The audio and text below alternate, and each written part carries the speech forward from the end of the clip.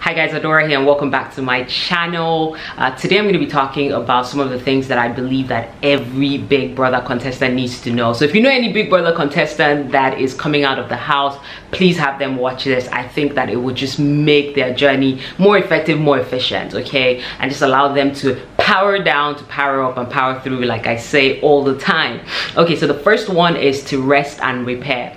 Here's the thing, when you're in the Big Brother house, like it feels like there's not a lot of activity going on, and so you are physically resting, you're relaxing, you're chilled, you're just having conversations. Maybe once in a while you have like games and activity that might happen, but it can really feel like, you know what, like I've chilled in the house, so when I come out I want to have activity going on. But the truth about it is that there is a lot that happens mentally and emotionally when you're in a confined space, right, with a group of people that you didn't necessarily choose, and so you're having to listen to conversations and be involved in things that, you know, are not necessarily always 100% you. And so when you come out of that house, you need to be able to power down and just find time in between to rest and repair, okay? It will help you in the longer run. It will help you to just be able to conserve your energy, right, to do productive things.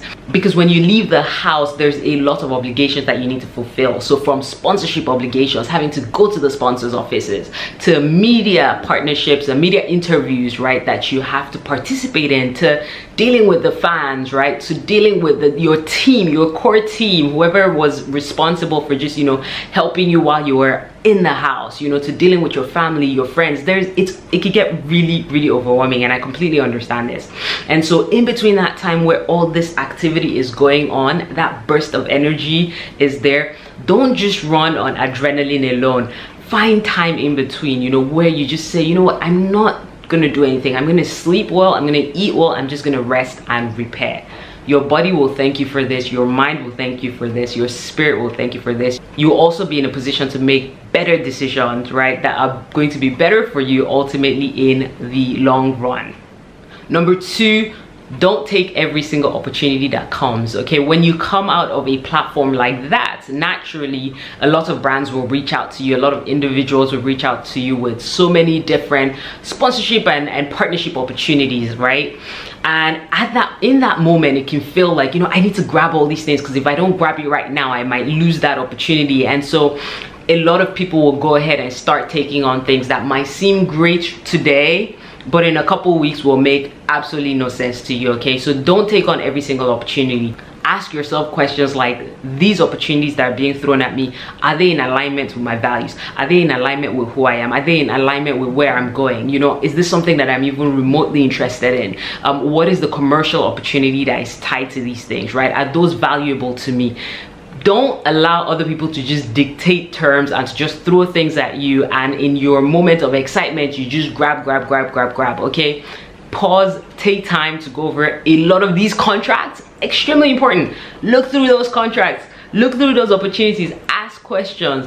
Sometimes you'll hear people say, you know, I need you to sign this by Monday. There's a lot of pressure. Take your time. If you don't feel comfortable about it, allow yourself to communicate that with the people, make them tweak the terms and conditions until it actually also suits you. So this is not to say that, you know, you don't compromise where you need to, but make sure that you are making decisions from an informed place, and that you're making decisions that ultimately are going to be beneficial to your journey.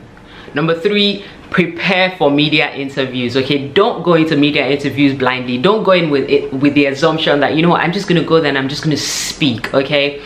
It is incredibly important that you understand that journalists sometimes will go out of their way to just try and get whatever information they want to get out of you, okay? And you cannot be upset if you do not prepare for the interview and you go ahead and just start saying things that you're not supposed to say, that you will feel like, oh man, I shouldn't have said that, like I want to take that back, but you can't take it back once it's out, okay? So people are going to look for clickbait. They're going to look for things that you say that they can amplify and get viral content out of. So take time to prepare for your media interview. Start to ask yourself possible questions that you believe that they can ask you. Get other people to ask you those questions, right? Answer those questions. There are going to be times where you feel overly emotional about something. In those moments, you don't have to answer the question. I know it can feel like pressure to always answer a question. Like someone asks you something and you feel like, I have to say something, or I have to clarify this, or I have to, you know. And in some cases, it's okay to clarify. In other cases, align and agree with your team, with the people around you, on the things that you will not be speaking on, and make sure that you don't speak on those things, okay?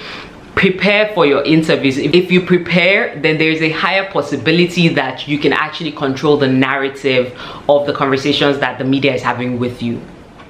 Number 4, don't believe or listen to every single story that you hear. Context is extremely important, okay? So when you come out of the house, people will tell you different things, okay? They'll tell you about things that happened while you were in there, what this person said about you, what that person said about you, and those things are not necessary. They can be big distractions for you, okay? So realize that while some of these people just want to have conversations and maybe share and listen to your opinion on it, the truth is sometimes the context is missing, okay? So somebody may have said something about you, or said something that, you know, with your name in there, but maybe the context in which they were saying it was a bit different. So give people the benefit of doubt, okay? Don't come out and focus so much on the negative energy. Don't come out and focus so much on the distractions, on the gossip and all of that stuff, right? It has happened, okay? You can rewatch the tapes if you want to watch it, right? And listen for yourself, but I don't really think it's necessary, right? So don't get so involved in conversations that you don't need to be getting involved in, okay? It's happened, it's over. Focus on your journey, focus on what it is that you're doing, okay? And be able to get those things out the door in ways that are beneficial to you.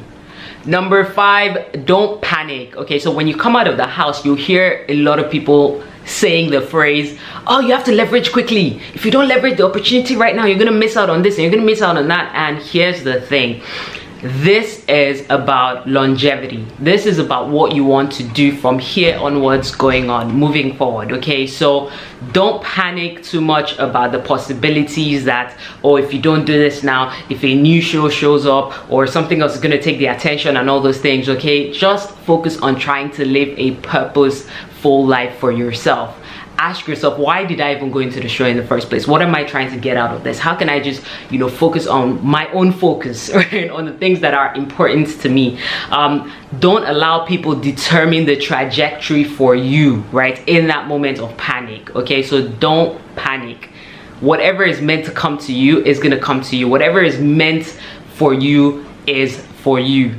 Number 6, my advice for you is get a brand team, okay? If you can afford to get a brand team, or if you know people that, you know, have that expertise that you can go to and start to map out your brand and what it is that you actually want to do, go ahead and do it. You don't have to handle everything by yourself. I've seen people come out of the house and just want to do every single thing that themselves, and the problem is that takes a lot of energy, and then also you don't always see, you know, opportunities the way other people see it. People who are experts, people who have experience in those things, okay? So allow yourself to build out a team. You don't have to have a huge team, so you don't necessarily need to sign up with like some management company or anything like that. You can literally just get like 1 or 2 people around you that understand brand building, that understand brand positioning, and are willing to be patient with you to figure out what it is that you want, because you also don't want a brand team that is just trying to paint this picture and create something that is not you, okay? So it's important that you find a brand team that is in alignment